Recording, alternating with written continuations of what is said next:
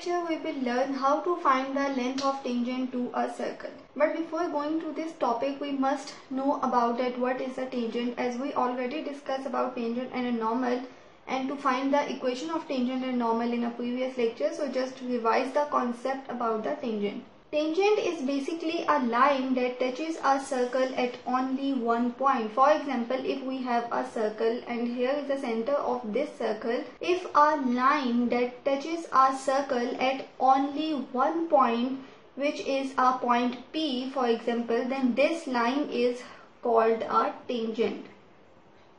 So we have to find the length of a tangent of a circle at any external point. So if we have a circle, which is this circle, and here is a center of a circle, and let me say that if we have a point P, which is the external point, means not on the circle and having coordinates x1 and y1. So if we write it as, and we have to take the tangents on this circle. First tangent that touches our point is here, and this is the first possibility of tangent, and the other one is that if a line that touches a circle at only one point and meet this point, as there is two possibility of a tangent, that a point P that is outside the circle. So as we know that the two distinct tangents can be drawn to a circle from an external point, only these two. So now we suppose that these two tangents touches to a circle at a point A and a point B. So basically the distance of AP is called a tangential distance, and the length AP and BP are called the length of tangents or tangential length. So we have to require to find these lengths. Take a general equation of a circle, and what is the general equation of a circle? Which is x square plus y square plus 2gx plus 2fy plus c, which is equals to 0.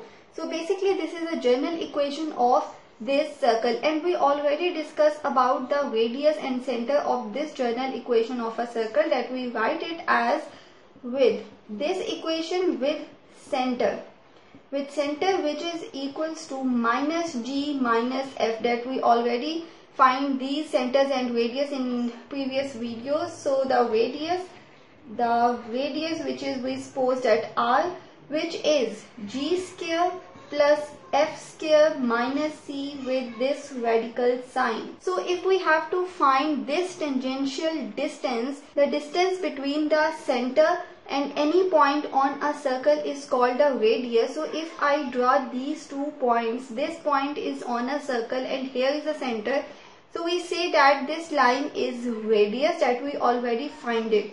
So we have to find this length. If I draw the center, which is we called a C, and join the point P by a line, then we have to take this form. The line which is perpendicular to the tangent is normal, as this line which is a tangent line and this is a normal line is perpendicular to each other, means the angle between them is 90 degree. We have a right angle triangle.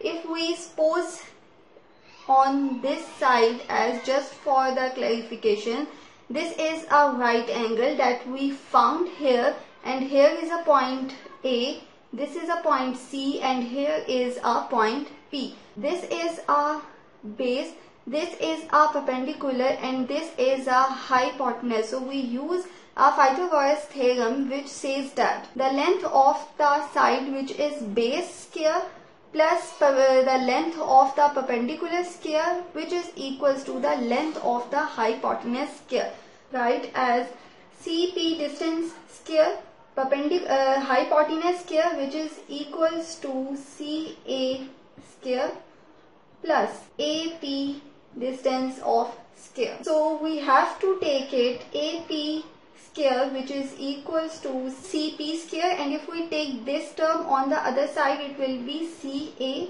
square. So if I suppose that this is my first equation, and now we have to find the values of this and then put in the first equation. So the first term is to calculate the CP distance. Means to find the distance between these 2 points. So by distance formula, what it says that CP means x1 minus, and in a point C is minus G. With whole term is in square, the sign is plus, then in y coordinates will be y1 minus, and then here is minus f, and taking a square with a radical sign.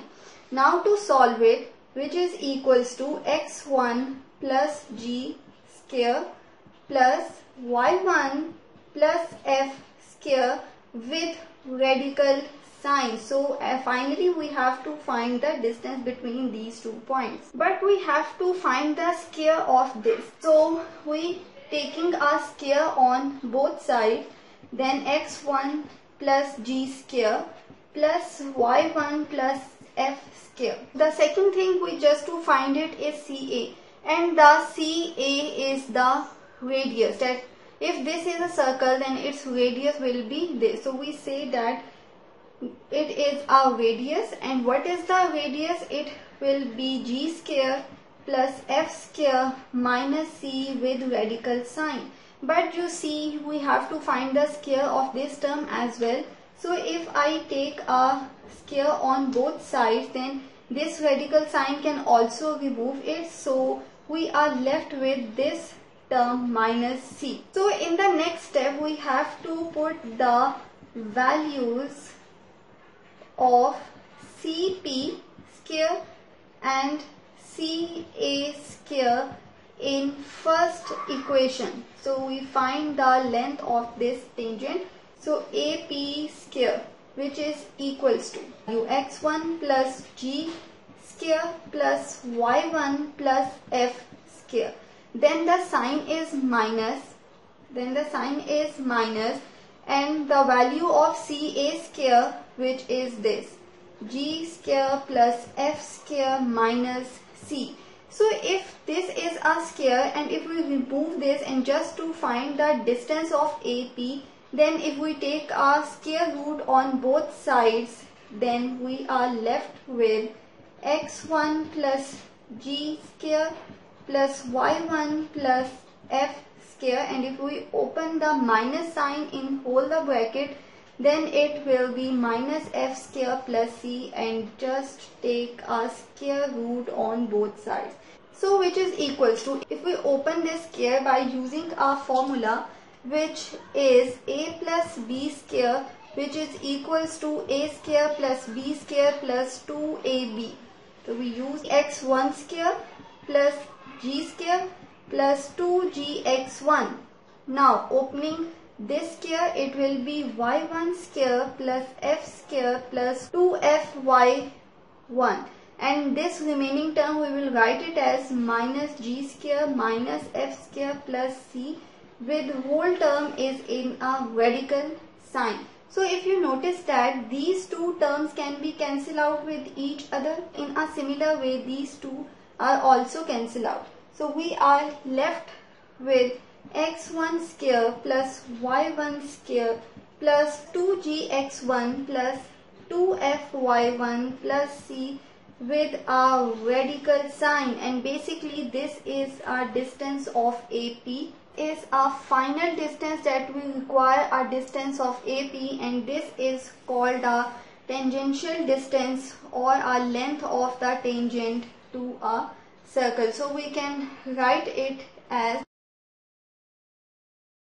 so if you see that we already say that these two are the possibilities of the tangent to this external point. So we find it that, and in a similar way, if we draw a perpendicular line to this point, then it will be this. Now we have to a triangle which is PCB, and for using this same terminology and these steps, you have to find the length of this tangent as well, just to follow the steps that we perform to find the tangential distance of AP. Because we know that the length of the tangents drawn from an external point to the circle is equal, So here is an example that we have to find the length of a tangent from a point which is a given point to a circle, and the equation of a circle is also given. If we have a circle which is this, and the equation of this circle right now is this given equation, and the point which is the external point is placed is something here which is -5 and 10.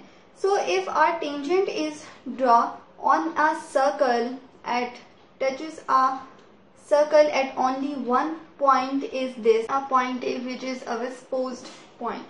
So we basically find the length of these two, the distance between AP. So as basically this is the implementation example of this formula, that this is the journal length of the tangent. In a journal equation of a circle, the coefficients of x square and y square must be 1. So the first step is just to divide the whole equation with 5. So we are left with x square plus y square plus 14 divided by 5x plus 12 divided by 5y minus 10 divided by 5, which is equals to 0. So now we simplify it if it is possible for simplification, as x plus 12 divided by 5y, and it will be -2, which is equals to 0. So as you see the formula, we have to require to find the value of x1 and y1, as these points is x1 and y1. And the second thing what we require, that the value of g, the value of f, and the value of c. So we find these values by using the comparison of this equation by journal equation of a circle.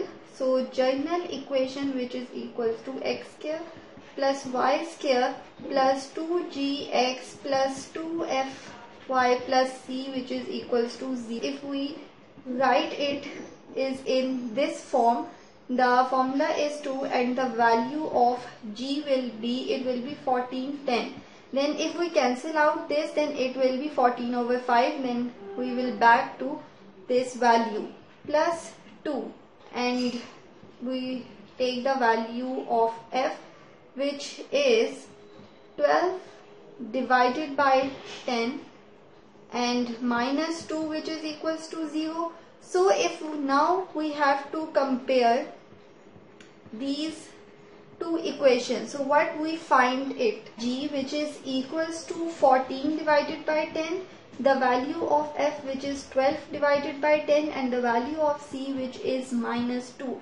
So now it's time to just put the values in the journal length of the tangent that we already find it. We say that the length AP length, or we generally write which is equals to length in other words.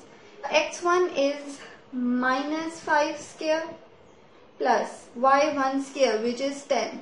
So 10 square plus 2, the value of g is 14 divided by 10 x1. The value of x1 is -5. Now plus 2, the value of f, which is equals to 12 divided by 10, and the value of y1, which is again 10, and plus c, the value of c is -2, and the whole term is in a radical sign. 25 plus it will be 100, and it will be -14, and it will be, because this 10 is cancelled out with this, so it will be 4 to 24 and -2. And to solve all of this, we have, this is our final answer, and this is, so it's all about today's lecture at how to find the length of tangent to a circle. So if you like this, then don't forget to subscribe, like, comment and share.